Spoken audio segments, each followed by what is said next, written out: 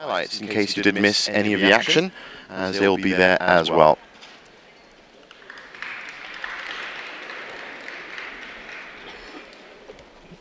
So this is Hector Miguel Toledo from Chile. South American martial arts. Always been strong, but I wouldn't have thought it in Wushu. It was a bad landing there.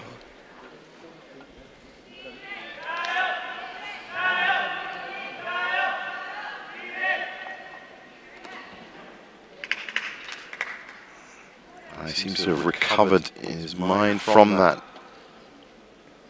landing, but it's going to cost him.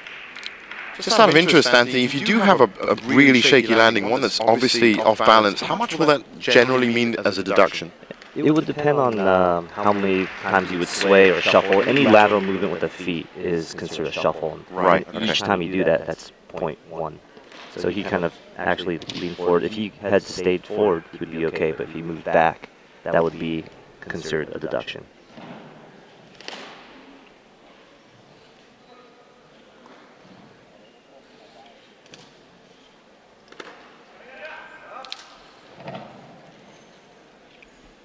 Now it's interesting that I'm beginning to hear the difference in power in the slap kicks, and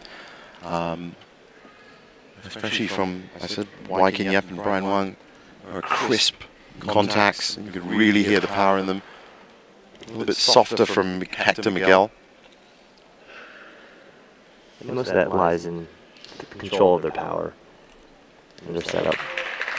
Well, a couple of rough around the edges, I think is the way to describe that. And now, of course, we have had 4 competitors out there. We're beginning to see the rankings happen. If we just look at the replay here, this might be that. There you go.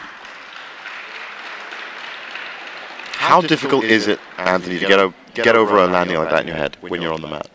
Usually, I think for some athletes, making that first mistake kind of sets you up to wake you up. So right. And after that, you should expect no mistakes. But some people, it just can go downhill from there. So 7.14 for Hector. And that's going to mean he's currently 4th. So Wai Kin Yep still leading the pack from Malaysia with a 9.62.